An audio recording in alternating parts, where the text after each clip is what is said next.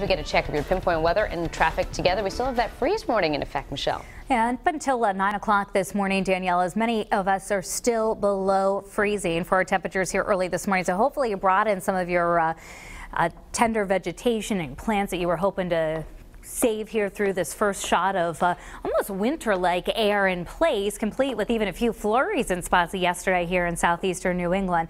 Not finding that this morning. Skies are bright and dry, but we are still in the 20s in Smithfield, 26 in Taunton, 29. New Bedford, Westerly is now back to 30. 33 in Providence, and Newport stayed mostly above freezing. The lowest temperature that I found there was 33 degrees, now back to 35.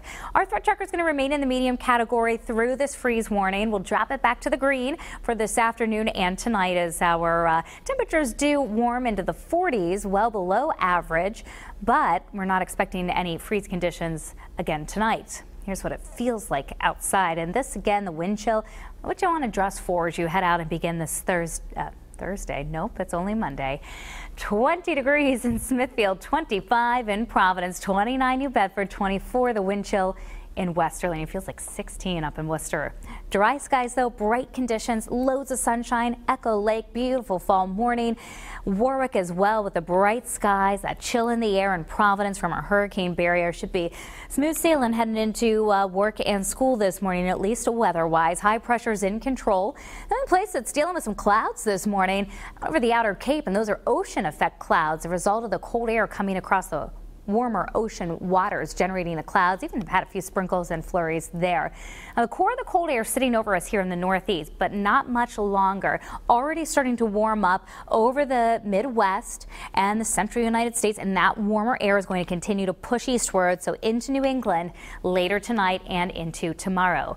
Today, you're going to just have to deal with another cool day, but brighter than yesterday and with lighter winds than yesterday. We will see the clouds on the increase overnight tonight and tomorrow as well, with the 6 o'clock temperature tomorrow in the upper 40s. By noon, we're back to average, even warmer than normal temperatures, and tomorrow, while more clouds around and a breezy day, will be much warmer. 35 degrees, 9 o'clock this morning, 48 at 2 in the afternoon, down to about 40 overnight tonight, so not nearly as chilly. On the bay, we've got good visibility. Winds making the turn to the west, high tide 12:45 this afternoon. So after today, the rest of the week's looking much milder. 63 for tomorrow, more clouds around, but it will be much warmer. 64 on Wednesday, a mix of clouds and sunshine. Approaching cold front on Thursday. It's going to be warm and breezy, even some upper 60s for highs Thursday, with increasing clouds and a slight chance of an afternoon shower. Friday and Saturday look cooler but dry and bright, and then we'll bring in another chance of a shower late in the weekend, maybe by Sunday evening. We'll be keeping